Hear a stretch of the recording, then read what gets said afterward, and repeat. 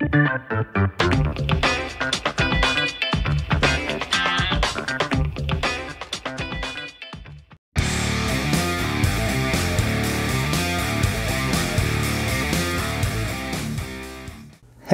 this is John. Thanks for joining me for this video today. In this video, I'll be building the Star Wars Legion BARC speeder from Fantasy Flight Games. While I don't play the Star Wars Legion tabletop game, I love their models. I've already built the AT, RT, and the Occupier tank, and so I know that they're good quality kits. This is what it is. It's a speeder bike with a sidecar and a laser gun. I mean, come on, how cool is that? That would make going through traffic a whole lot easier, I think. The kit's pretty simple. It just consists of a few parts for the speeder bike itself, and then a couple of figures. There's also some game tokens that come with it. If you play the game, you'll be familiar with that. And then there's a little base that it's going to be mounted on. So I'll be getting all of that together in this video and painting and weathering it and see how it ends up. The instructions that Fantasy Flight Games provides for their models are very clear. They give not only a visual description, but a text description. Now, I had the option of choosing which crewman to model. I wanted the guy with the rocket launcher. I thought he looked pretty cool. The parts don't come on a sprue. They come in bags. So I went through and looking at the instructions, just parted them out to the various sub-assemblies that were required. There is a little bit of cleanup that needs to be done. You can tell at one time they were on a sprue, so you'll need to clean up the nub marks and the seam lines and things like that, just to make sure that you get a good look for your model. Now, when you're gluing it together, it's like any other model. You can use standard glue. I'm using Tamiya extra thin cement, but whatever you use for your favorite glue for polystyrene will work just fine. And I just apply that like I would on any other model and give it a little bit of a press and get it assembled. And you can see it assembles fairly quickly. This took me under an hour to do to get this ready. And here are the sub-assemblies that I'm going to be breaking it down into for painting, just to make that a little easier. Now, you do need to make sure this swing arm can still move because that'll be important later on in the articulation of the model. The crew members also needed a little bit of cleanup, just some seam lines along the legs and the sides. And I temporarily set him in place. Those control handles are not glued in, but I wanted to be able to set the angle of his arms in relation to those so that it would fit correctly on the model later. So I got him in place in a dry fit and then glued the arms and the wrists together so that I could pull the driver off and just make that a little easier to mount up later. For the gunner, the arms are separate pieces, the rocket arm, and so I wanted to make sure this arm, while glued to the model, was properly resting on the rocket launcher, so I glued it at the shoulder there. Now, there's an option for a crewman that's firing this laser gun, and I wanted the laser gun to be on it, but the handles are part of his hands. So I just did a quick modification and glued those parts to the model and then clipped everything off so that I can have the gun sitting there without the hands attached to it. And that'll be on the sidecar, and I thought it would just give it a cool look to have that there also. The base is a typical round base for this game. If you set it in the center, the positioning in my mind is a little odd. So what I did was I did a dry fit, and then I just found a place on it where the vehicle itself was more centered on the base. Then I held that in place, pulled the vehicle off, and just went in with some Tamiya extra thin cement and just let the capillary action of that cement flow underneath the little clear rod. And after I put on a couple of applications of that, I just simply pushed that down to make sure it had a good join right there with the base. And with that done, everything was ready for priming and painting. And I had the parts broken down like I wanted to for that. Now, for the base painting, I decided to just do priming and painting in one. This is some Badger Stynylrez primer, the white primer, with just a little bit of neutral gray added to give it a little bit of a darker look. So it took care of all of that in one step, and since everything is the same base color, it made it fairly easy to do. And you can see the breakdown of the crew there, how I've got that.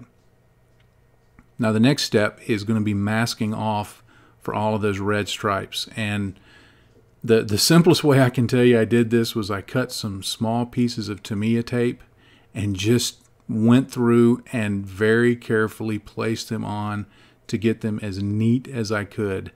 I could have used curved tape, but I found that it was not working as well as this Tamiya tape did when cut into small strips.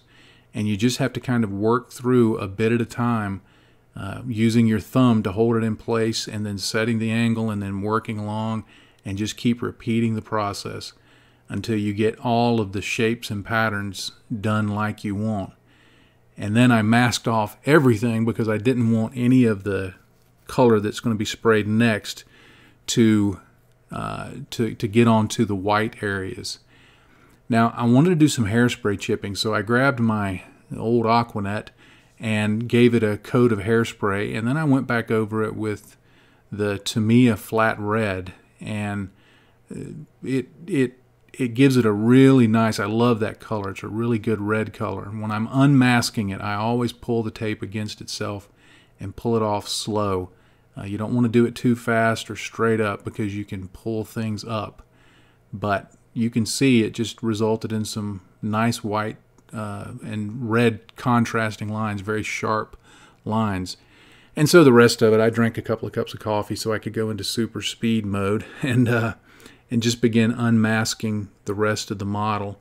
And you can see it turned out pretty good. It's kind of like Christmas, you know, you unmask and you're not sure if you're going to get a really cool Hot Wheels toy or a pair of socks. So in this case, thankfully I was able to get some really cool Hot Wheels models, and I didn't get any socks. The overall look was really good. That one piece where there's some red overspray on that one little part, that's going to be covered up with additional parts, so I didn't worry about that. But just pulling it off very carefully will give you a nice result and good sharp lines if you burnished everything down well before you started. And I was really happy with how that looked. I thought it captured the look of the box art. It wasn't perfectly precise, but I thought it was a pretty good look and definitely looks the part of the universe. Now for scratching, for chipping, I just went in with a wet brush, and you can see that first chip, man, it just took off quite a bit, a little more than I intended.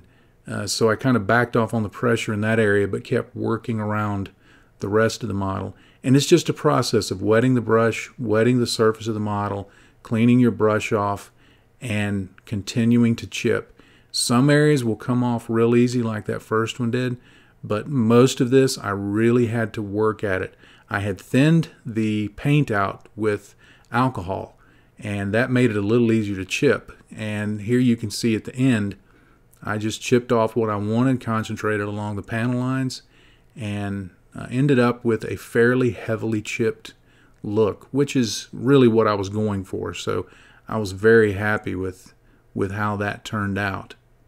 I went ahead and painted this black stripe around the figure's helmet and painted in his eyes. But what I want to do, and also the straps there on his body, but I also wanted to do something to kind of bring out all of the shapes and volumes and recesses, and do some shadowing on the model. So what I'm going to use is a method that I saw, and I don't remember which one did it or if I'm remembering a hybrid of the two, but I've watched videos by Sarastro's Painting and on the Duncan Rhodes Paint Academy channel about painting the clone troopers. And what, I don't remember which one did it or if both of them did it this way or if I'm kind of remembering a mix of the two, but somehow out of watching them, I came up with, not came up with, but I'm going to emulate this method. They did a mix, or there was a mix of about 3 parts of this Apothecary White contrast paint and 1 part Black Templar. And then to that, I'll add some technical, some of this contrast medium. It's a technical paint from Citadel to thin it down. It's basically a contrast paint without any ink is essentially what that is. Then I'm going to add just a drop of my little Liquitex flow improver here. And what I'll do, as you'll see, is just paint that over the whole model and then wick up the excess from the flat areas and then go back in and brighten those up. But it looked like a pretty cool method, and so, but an easy method, so I'm going to go ahead and employ that. All right, I've got the mix here in my palette, and you can ignore this toothpick, it's doctor's orders. So anyway,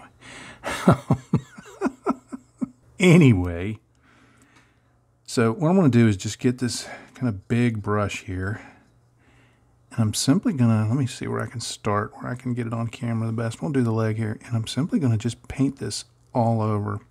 As I'm doing this, I think my brain is remembering that it was Sarastro that did it this way, but again, I may be wrong.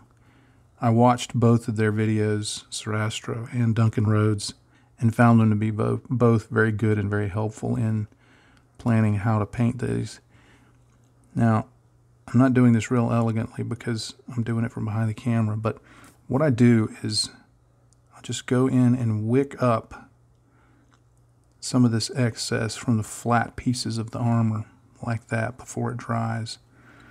And that flow improver helps make cleaning that up a little easier. Now, when you see the brush going off camera, I'm just wiping it off, cleaning it off. I'm actually wiping it off on my shirt. Don't tell my wife. Shh.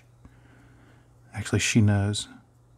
When I'm working, it's actually something I do when I'm working. I actually wear old t-shirts, and I just use them to wipe stuff off while I'm wearing it instead of having to always chase down a rag or a cloth or a paper towel or something. And it's actually kind of handy. It's messy. You have to throw away the t-shirts after a while. Well, I probably should, but I don't. But anyway, you see how I'm doing this. I'm just cleaning that up. But what it does is it gets all of the recesses shaded, and then it leaves a tint, just kind of a grayish tint to the whole thing. Now I'm going to go in later after this, and I'm going to address that. We're going to layer that back up, or well, I am. You're going to watch. And although if you choose to do it this way, then you will too. But this is real easy because you don't have to worry about being real precise in terms of getting this applied.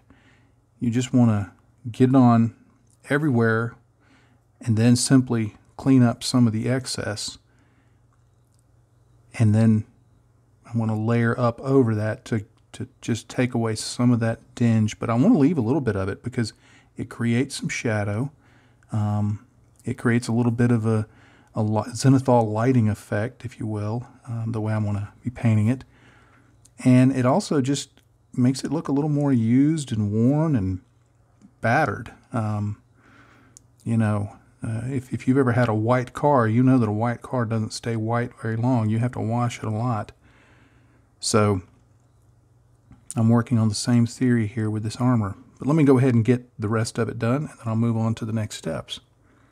Okay, I've got that on there, and I gave it a quick blast of the hairdryer, and you see that it's giving him some good shading. Now, he looks a little splotchy and grimy, you know, like he's been through the mud.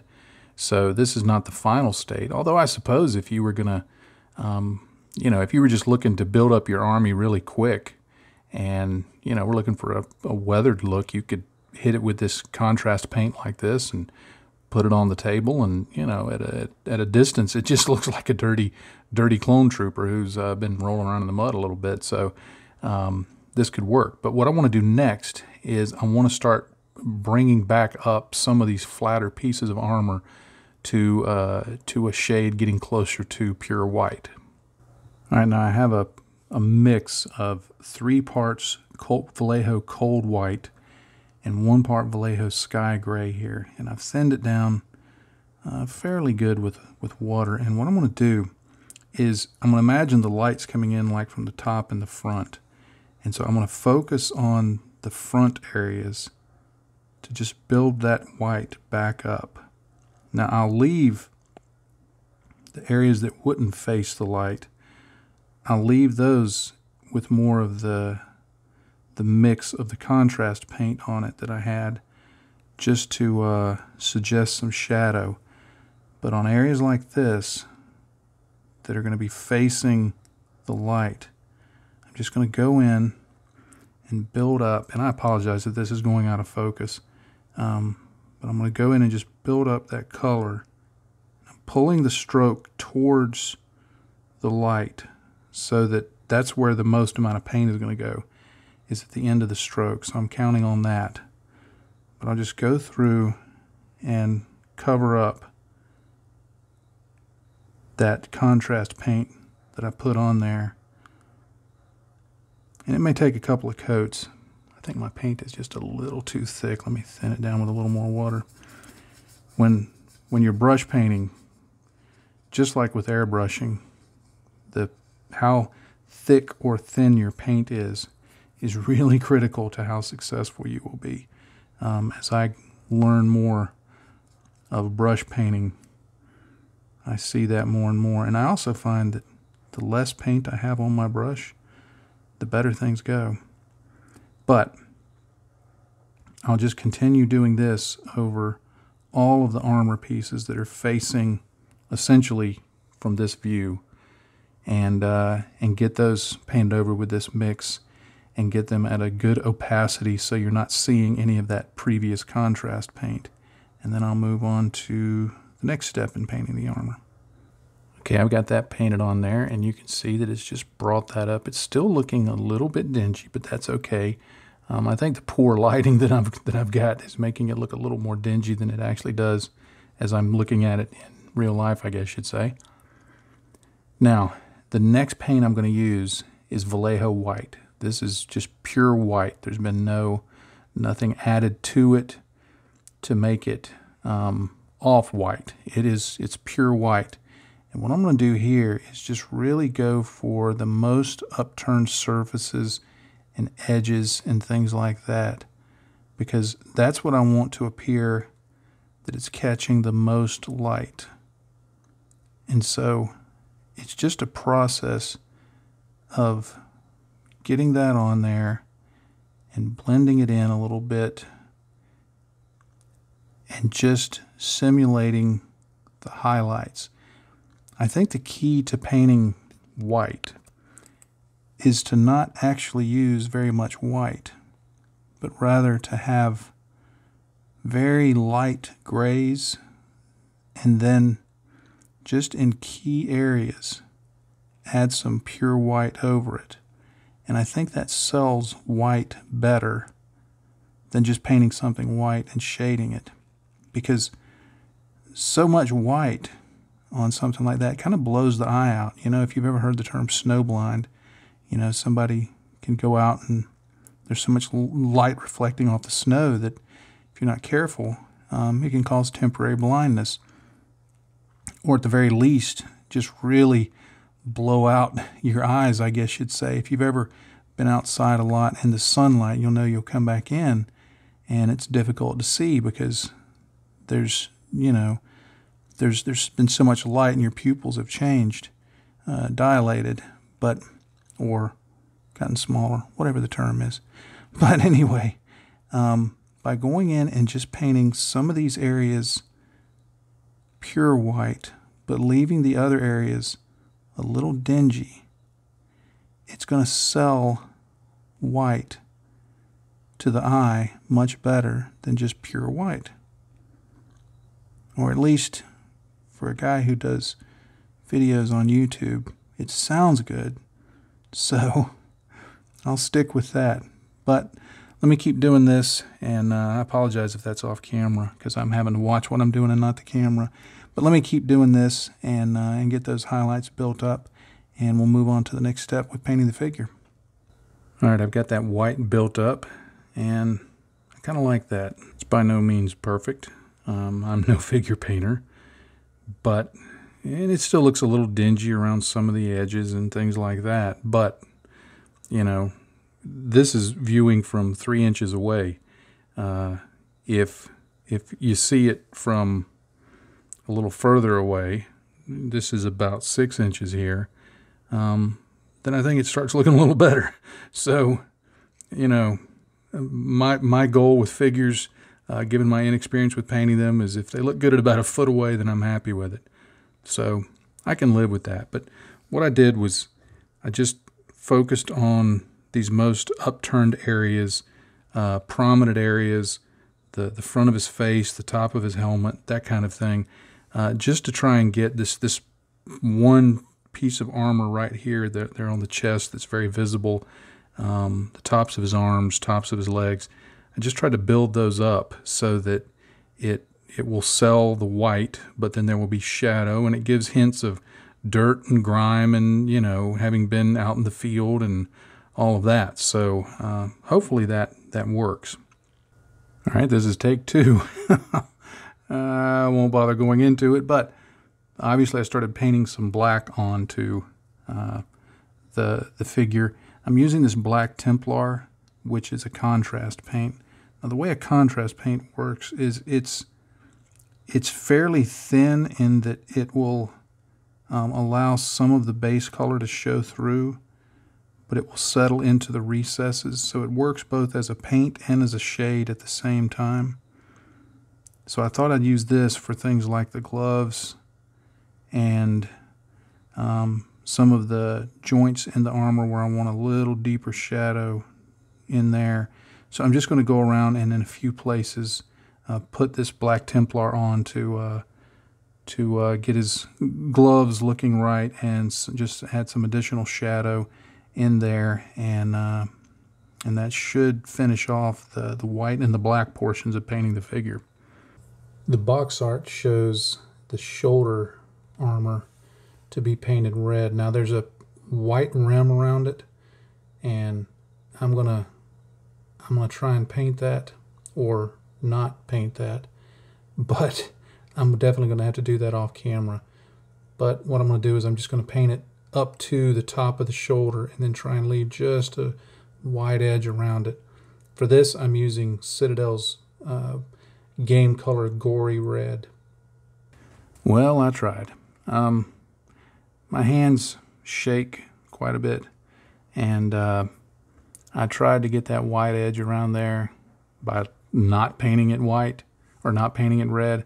That didn't work, so I painted the whole thing red and then went back and tried to dry brush on some white to give an edge, but that just looked like an old fat guy with shaky hands trying to dry brush on some white paint. And then I tried to paint in the white edge, but again, with my hands, it's not too bad usually, but just this morning I'm just not able to get that like I wanted. So I finally decided, okay, this guy, it's just going to be red all around, and there's not going to be any white edge because this guy just didn't have it that way. So it is what it is. All right, now I'm just going to go in and I'm going to take some very thin red paint, and I'm going to thin it down with water, get most of it off of the brush, and I'm just going to kind of add just some highlights. Be helpful if it was on camera. Add some highlights mainly up towards the top like that. And I'm just going to kind of push the paint around until I get it like I want it, and hopefully that'll just not make it look so monotone and give it a little bit of life. Okay, the figures are pretty much completed, so I want to do a few more things on the bike itself. And one of them is, it's got this part here that I'm assuming to be some kind of engine or part, or maybe even exhaust port or something going on. There's also one on here. And what I want to do is just stain them up a little bit. So to do this, I'm going to use a mix of Vallejo chocolate brown with just a touch of German gray in it to darken it up and give it kind of an oily, grimy look. I'm just going to get some on the end of this makeup brush here, and I'm going to tamp off most of it on this paper towel, and I'm going to use a stippling motion to just try and impart a greasy look around that like this. And I want to fully cover the grill itself, but then I also want to get just a little bit outside of that, especially as I move back along towards the back of the vehicle, just to make it look like something's happening there, and that there's some grease and grime collecting, maybe some kind of exhaust soot, just something going on right there. I could do this with oils, but doing this with acrylics will get, this method will pretty much get the same result in terms of how it looks visually, but this will be dry in just a few minutes and I can continue going. Whereas if I would have done this with oils, it would have not really dried for a couple of days. So let me get this on there and on the other part, and we'll move on. Now the same color can be used to just suggest some griminess, some dirtiness, kind of start the environmental weathering, and just by lightly dry brushing it on to leading edges of surfaces on the model, it just kind of gives it a dingy look. You don't have to go too heavy, because since the underlying paint is white, it doesn't take a lot of pigment from the brush to just give just a little bit of a hint of staining. So this color works well to get that going. You can see I've done some right along there, a little heavier, where the rider would climb on and off. So don't overlook just using plain old acrylic paints and some simple dry brushing to add a little bit of weathering to your models. I want to add some earth effects to the underside, especially just some splatters to suggest, you know, it's flying along at high speed above the ground, and you know, if it goes over a mud puddle or stirs up dust, there's going to be some kind of dusty dirt effect going on. So I'm going to mix about 3 parts of this desert dust wash from Vallejo and 1 part brown. I'm just going to add some water to it. I've got just a little bit in my palette off camera. And I'm going to use the splatter technique. And that's where you get some paint on your brush, you just load it up. You start off the model just to kind of see what pattern you're getting and to offload the bulk of the paint. And then you just kind of start splattering it on there. And that pretty much is what it produces, splatters. And you can then follow this up with additional streaking and larger staining and stuff like that. But if you just build this up, several layers of it, it will give it a mud splattered look. And you can use more than one color, certainly. I'm probably just going to use this one. I may mix it up just a little bit after I see how it looks when it dries. Generally, this product goes on much more opaque than it actually dries. So you have to kind of gauge it as you're working with it to see how much you know more you need to add. I'll probably, once I get this initial round done, I'm just going to hit it with the hair dryer to dry it a little quicker, and then I can evaluate: do I want to add more? Do I want to change up the tones? How do I want to handle it going forward? But it's a good product to use for this purpose, and I make use of it quite often. All right, you can see the result of those mud splatters, and if you don't like the way that looks, you could go with oils or enamels and be able to blend those in a little more. I wanted it to look splattered like that. I like the way that looks, so I'm good with it. Now, what I'm going to do next is I'm going to take some Vallejo beige, and I'm just going to dry brush this onto the underside because I want that to suggest dust. You know, because not only is it going to get mud splattered up on it, but if it's over dry ground, it's going to be swirling dust up and things like that. So I want to get some of that on there. And then also, because while the mud is going to splash up on the underside, on the faces, on the surfaces facing that, it would also make sense that dust would get up here on the top, especially around the lower edges. So I'm just going to go around, and again, using this beige BG, I'm going to dry brush that on just to sell the notion of some dust effects. All right, I have everything painted and assembled and mostly weathered to my liking. What I want to do now is I'm just going to take a few minutes off camera so I can see what I'm doing. I'm just going to take a few minutes and get everything assembled and glued in place, and then take a look at it as a whole. When I get towards the end of a project, regardless of how many sub-assemblies I've had or what steps I've taken to get there, there's always kind of a point where I look at it assembled and as a whole and see, are there any of the steps that I go back and need to repeat, so that if I need to put in any kind of panel lining, or I think it needs some more dust or dirt effects or chipping or anything like that, I can see it all together and make those final adjustments before calling it done. So let me get started on that, and I'll show you what the assembled model looks like right after. All right, I've got everything together, and I'm really happy with how this model turned out. It's an easy model to build. There are really no vices to it, nothing very complicated about it. You could get this done in maybe a long day of modeling or a weekend of modeling. If I hadn't been filming this, I probably would have just finished it up in a day. There's a lot to do in terms of enjoyment, but in terms of the actual time needed, it's not too much at all. Now, in the photos, you'll notice that I have it on its stand. I did that off camera, just doing some work over time, and I'm not anyone that you'll want as an example for basing your models.